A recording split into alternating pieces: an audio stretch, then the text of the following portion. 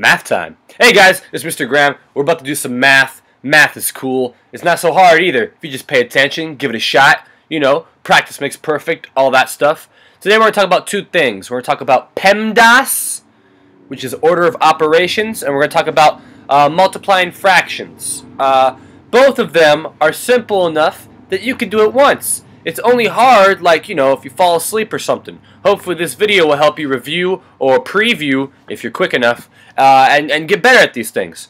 Alright, here we have two separate number sentences, and we have to evaluate both of them. In both cases, we have to remember PEMDAS. P is for parenthesis. Did I spell that right? Yeah! E is for exponents. D is for division, but it's tied. Division is actually tied with multiplication. And then the AS at the end, where should I put that? I'm going to put that to the side over here. Is for addition and subtraction. And addition and subtraction are actually tied also.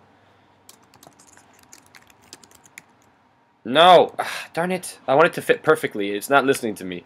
There you go. Cool. So PEMDAS. P E M D. I guess I should have put multiplication first. Whoops. A and S. PEMDAS.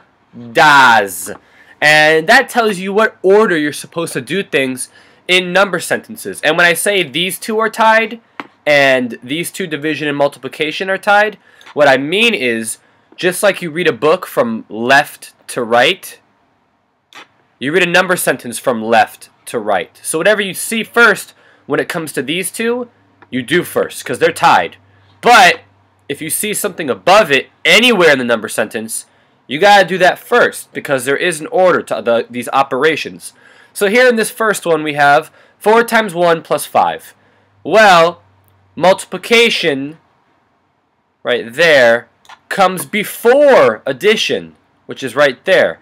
So we would do multiplication first. 4 times 1. That equals 4. Now you're just left with the plus 5 that we didn't touch yet.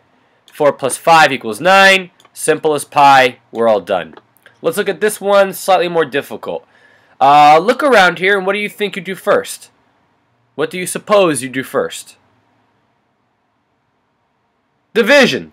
Division, not the addition, not the addition. Division comes first in PEMDAS. So division first. 8 divided by 4 equals 2. We still have that 9 plus, and we still have that plus 1 at the end. You can't forget those pieces. If we add them all together, 9 plus 2 is 11, plus 1, that gets you 12.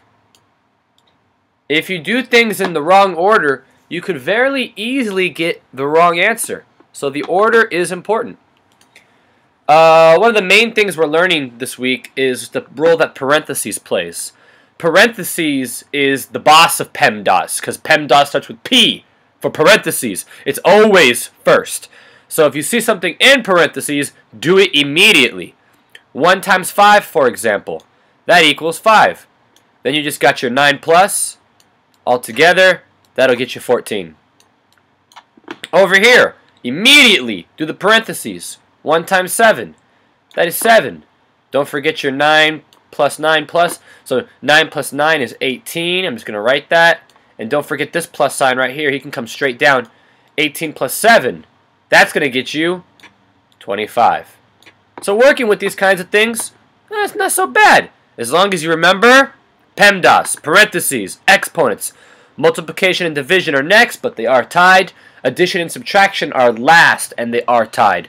So it's whatever you see first when you read from left to right. Then, little added bonus content, multiplying fractions. Okay, so take a breath. PEMDAS is cool and all, but just take a breath and prepare yourself for multiplying fractions. You know what? I'm going to save that for the next video. So make sure you tune in. Alright, I'll see you guys next time. Thanks. Bye.